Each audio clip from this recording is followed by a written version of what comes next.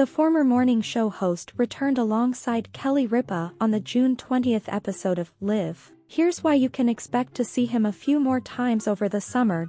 Don't adjust your television. Yes, Ryan Seacrest was back to co-host Live with Kelly on Tuesday, June 20th. Even though Ryan, 48, left the show, he'll be appearing alongside Kelly Ripa, 52, on a few upcoming episodes, along with a few different co-hosts, including his replacement and Kelly's husband Mark Consuelos, 52. The episodes that Ryan appears in were all pre-recorded before his departure from the show in April, according to Entertainment Weekly.